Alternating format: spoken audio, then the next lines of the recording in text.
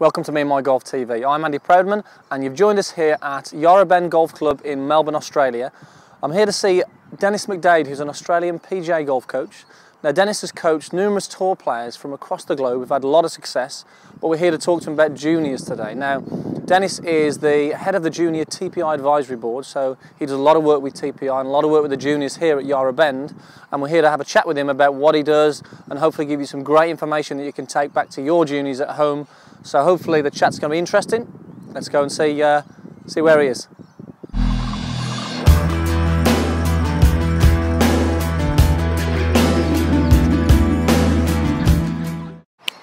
Okay, I'm here with Dennis McDade. Dennis, great to be here, and thanks for talking to us. Really Absolute good. Pleasure. Fantastic.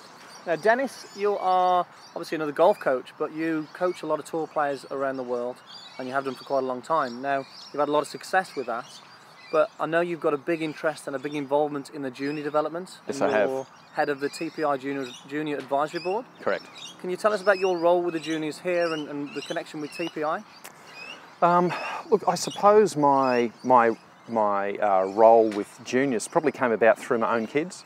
I was an assistant coach and then a head coach of the Victorian Institute of Sport Golf program for about 11 years. Okay. And eventually found someone who was visually impaired enough to want to marry me. Okay.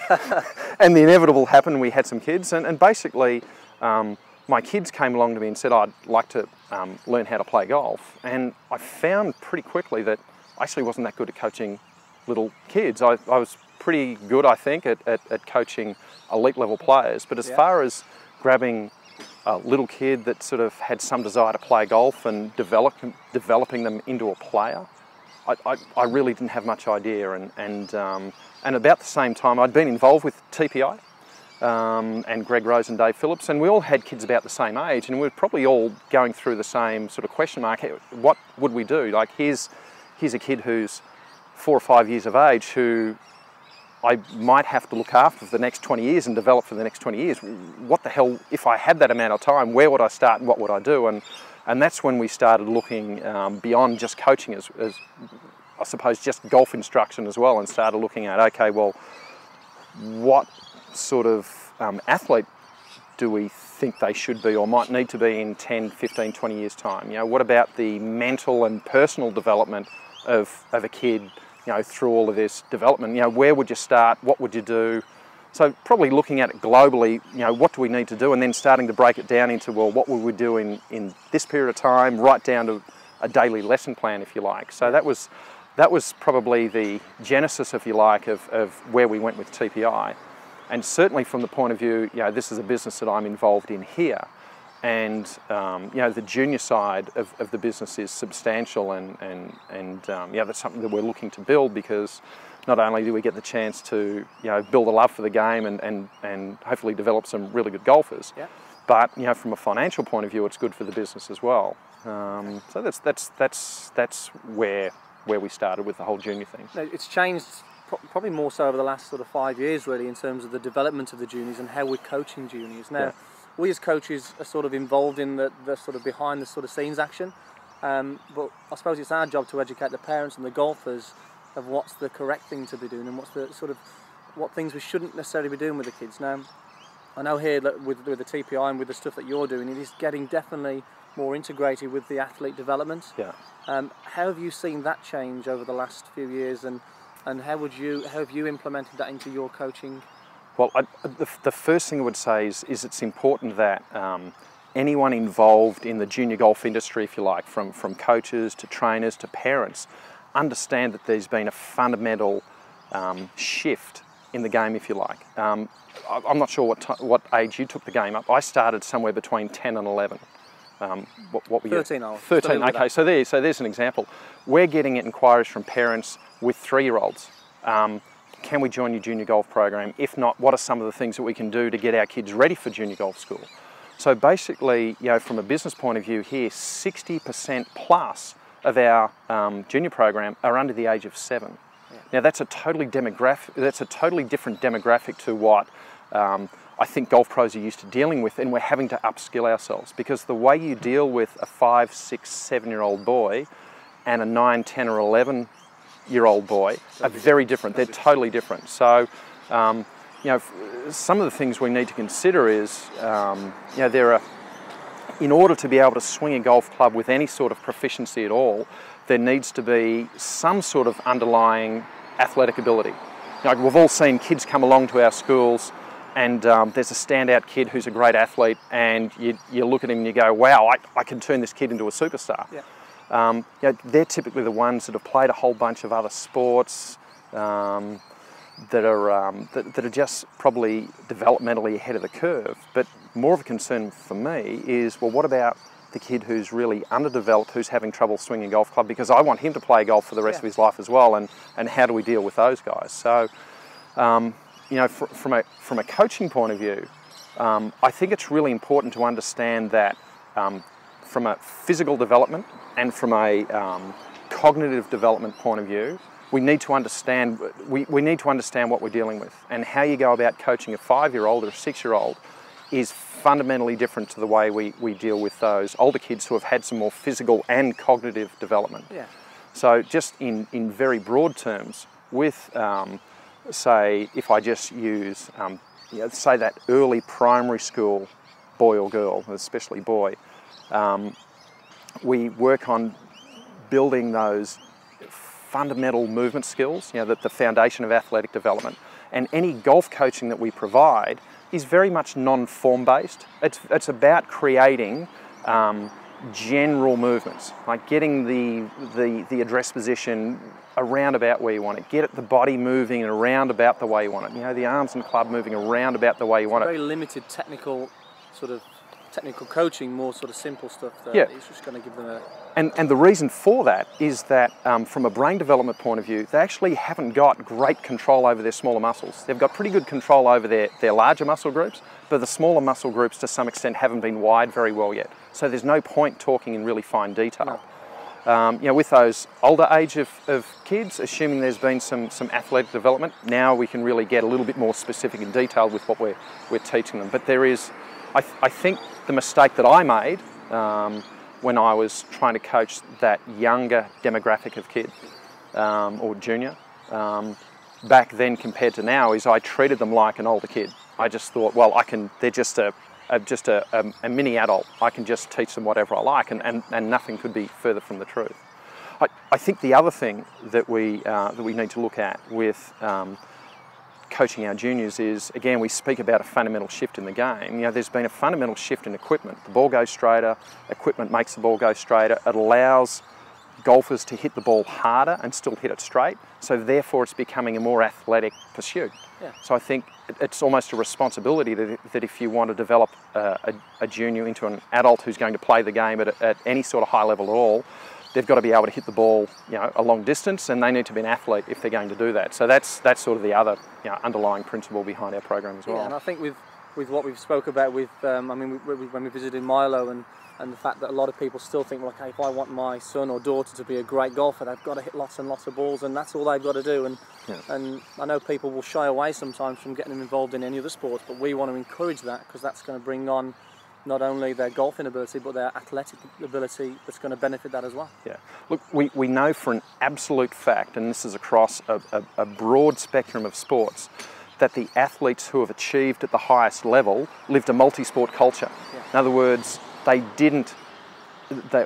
I should clarify that, the late specialisation sports, so, you know, in golf is an example of that, and they didn't specialise in one sport. They certainly had a focus on a sport, and there's nothing wrong with golf being the favourite or the focus and playing it X number of times a week, but that definitely needs to be counterbalanced with playing other sports. Yeah. So in that younger category of junior, those other sports should be early specialisation sports that develop athletic ability. So if you look at things like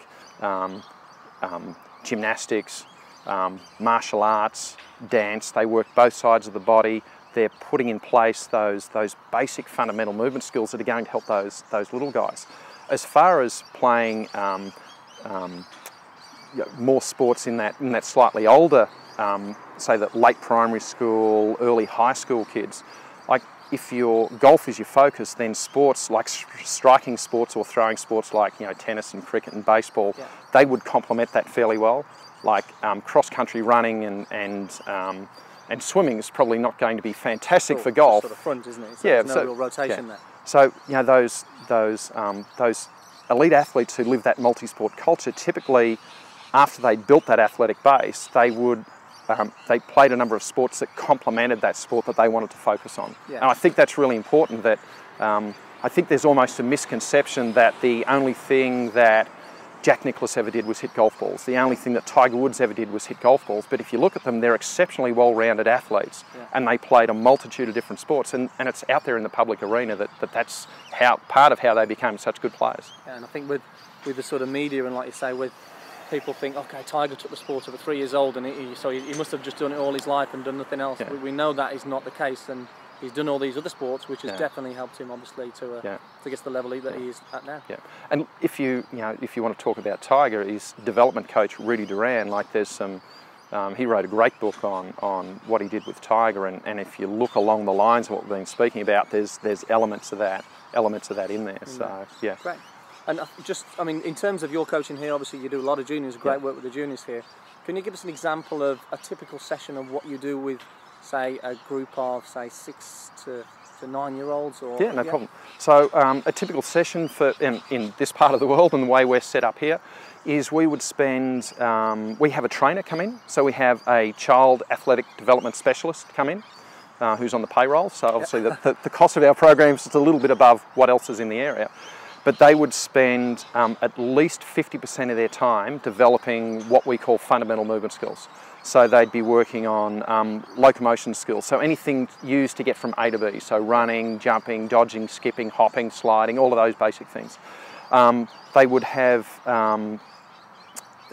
what we call ABCs, so developing agility, balance, coordination and speed. That would be the next thing we did. Then we'd have exercises that would develop their object control skills, so throwing, catching, kicking, striking, punching, that sort of stuff. So developing object control skills. Hopefully not each other. No, hopefully not each other. No, they do that at home with the parents, no doubt, pulling them apart, ding, go again. And then we look at some kinesthetic awareness, so awareness of their body and the space around them, some basic rules and that sort of thing. So that would take up about half the class. Maybe just a little bit over that. And then, of course, we're a golf program. There's got to be some sort of some golf development. So we would have some stations set up. There'd be a theme for the day. So typically what we do, if we're teaching something like the body movement in golf, we would break it down into a skill progression. So we wouldn't try to teach the whole thing at once. We might give them an overview of what we're achieving, of what they're trying to achieve, and then we would give them a small chunk to work on. And we would have them work on that from anywhere from 4 to 6 weeks. One of the things little kids like to do is they like to master things. Yeah. So, and you need to repeat things to them. They're like goldfish, they've got a 3-second memory. So we give them time to learn a skill, master it, play with it, because it's pretty much discovery phase. So we let them experiment with different things. So you'll see our kids doing some funny things at times where they're messing around, funny drills and doing stuff for themselves. We actually encourage that sort of creativity. And we'll have a fun competition, and then that's pretty much what we do. So, but again, the golf side of things is very much, here's a broad general movement that we want you to try to make. And by the way, whilst you're doing that, we want you to try to hit the ball between those posts. Yeah. So something like that. With our next category kids, let's just say those late primary school kids, what we would be doing with them is there's about the same amount of time spent on athletic development, but now we're into what we call fundamental sports skills. So we're looking at developing, some of those skills we spoke about before. We'd have our young kids maybe throwing, the early primary school kids. The later primary school kids, we might give them a baseball and have some there with a pitcher's mitt and a little mat set up there, and we're actually teaching them how to pitch. So we move from just a fundamental movement skill of throwing into a more developed skill of pitching, for example. More specific to that sort of, yeah, more specific. So it's a little more grown up, a little bit more specific. It develops those motions a little more fully. The reason we do the fundamental sports skills is there's a transfer of learning. There's a small but positive transfer of those movements into the golf swing. So there's still the underlying physical development plus those fundamental sports skills. And then we do start getting into coaching with them as well, and actually that late primary school age, and I'm just doing this from a chronological point of view, rather than biological, we won't go into that right now, but in that phase before they go through their growth spurt, their rate of growth is very stable, and that's a great time for teaching mechanics. So you'll see our coaches actually being quite detailed with the kids in that phase. There's been cognitive development. They sort of understand adult code a bit more, and they actually like being spoken to as adults, and we get a little bit more detailed with what we're trying to teach them. So, you know, I say to my coaches here that what we want to see by the time they hit their growth spurt is mini touring pros. We want them to look like mini touring pros. We want great athletes looking like mini touring pros and loving the game of golf. So, and at the moment, I showed you before, our short game facility behind me here is just under construction, but as soon as that is finished, we will actually extend that class, that smash class we call it, by half an hour. So there'll be half an hour of skills in there as well, where they're competing and playing different games and different tests and that sort of thing as well. Which is, again, an important part for it as well. Absolutely. Look, at the end of the day, like we talk about the importance of building an athlete and you know, making sure they're physically literate is a term we use at TPI, but at the end of the day, we're a golf program as well. You know, and one of the things that can't be lost in this is that we do have to develop golf skills. We do have to develop an ability to play the game, like that the whole thing, how do you actually work your way around a golf course, club selection, all of that stuff that we learned as kids. You know, that's just as important as anything else, but I think we understand a lot more about what we should be doing when. Yeah. So, you know, at TPI we looked at, you know, there are various versions of the long-term athlete development model, and we've sort of looked at that and just gone, okay, well, there's a framework. You know, it's a great framework for developing the physical capacity of a boy or girl, and we've added to it. You know, one of the things, I suppose, to some extent that's missing from that model is, well, how do you develop them cognitively, mentally, strategically, personally? You know, to some extent, I suppose we've got a responsibility to do that as well. Yeah. You know, and that's probably the next phase from a TPI development, from a TPI junior program point of view, is actually is building all of that into the program as well. Yeah. But it's a bit of a minefield at times because, well, there's a lot involved, isn't there? You know, I mean, you can hear from all that. There's a lot more than just swinging a golf club, really. So there's numerous parts to it. But I mean, hopefully that's gives the viewers at home a good idea of what you do and what you do at the facility here, which is great. And we've seen the classes in action. We've ran the classes. The kids love the classes as well, which is again equally as important. They've got to have fun, which is really important. But if you look at, again, if I go backwards, looking at that younger category of kid, when you took the game up at 13, I imagine you would have had a golf lesson of some sort, and the teacher would have said, okay, I want you to hold the club like that, and you would have gone, oh, that feels terrible, and you would have gone, well, you know what, just suck it up, you're going to have to do that for the next 3 weeks, and then you'll maybe start to own that grip a bit. You can't do that with a 5-year-old. No.